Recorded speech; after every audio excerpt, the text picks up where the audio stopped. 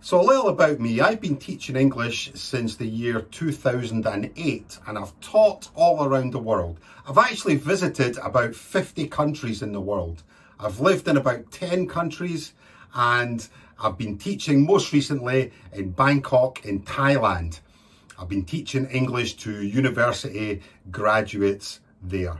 I've also taught in Europe and I've also taught in South America also. In Thailand, I was teaching university graduates and preparing them for interviews with the airlines or the main airlines all around the world. So I would help them with personal development. I would prepare them for interviews.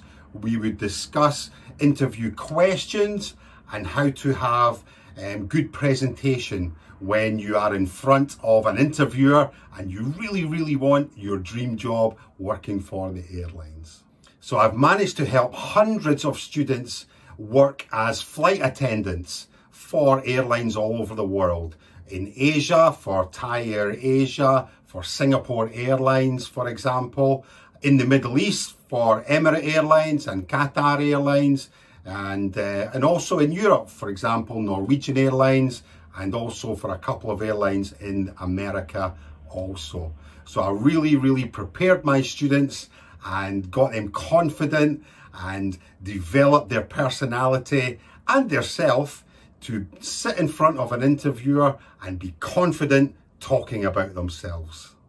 Because you need that if you want to be a flight attendant, right? Most of my students were intermediate English students.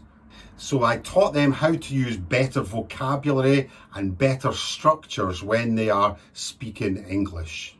I also helped them to tell stories about themselves and their past experience. Stories that would help them prepare and show themselves to be a good candidate for the airlines worldwide. We discussed things like your past experiences, your past work experiences, your experiences with culture, traveling the world, for example, working in a team, in customer service, and also how to talk about your personality and to give experiences about your personality. As well as intermediate students, I also taught very basic and beginner students as well, right at the very start of their English journey. So really, I've taught all the way from beginner students right up to advanced and business English. What one thing do learners need to do?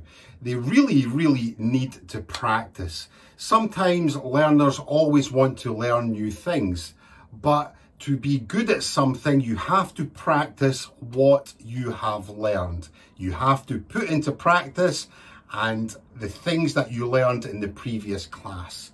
This really helps to accelerate and move your English faster than if you just learn all the time. Practice is so important when you learn English. And this has always been what I've said to myself and my students when we are discussing English in the classroom. Always important to practice what you've learned. What's the best thing about teaching? The best thing about teaching, really, I feel for me, is being in the classroom and having that connection with the students, having good fun in the classroom, giving them help and advice is also very important. But for me, it's really in the classroom to make students feel relaxed and know that they are learning, but in a good environment. There's no pressure on you learning. It's not like being at school where I hear stories where the teachers are, giving the students pressure to learn things. In my classrooms, I really hope that the students feel comfortable and they enjoy their lessons with me.